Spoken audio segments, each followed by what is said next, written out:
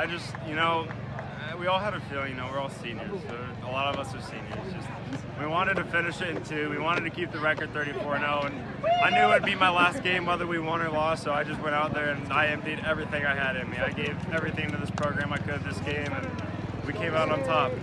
It's the best feeling in the world, man. Especially my last game ever. We came in here thinking, let's finish this. We went 33-0. We're not going to lose now.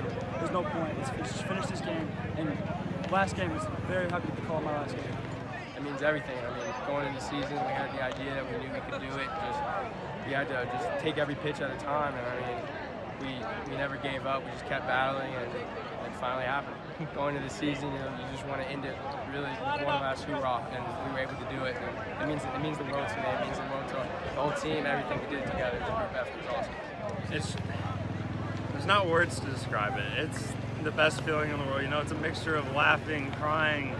I mean, we just gave everything we had in that game. You know, that was a 10-inning ball game, and it's unbelievable. It's the best feeling in the world. It means a lot.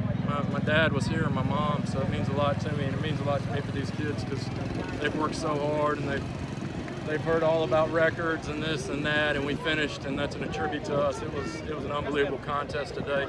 It's a long one. I'm proud of our guys. We're the first team in the state's history to go 34-0. Those rings are going to be nice. They've earned them.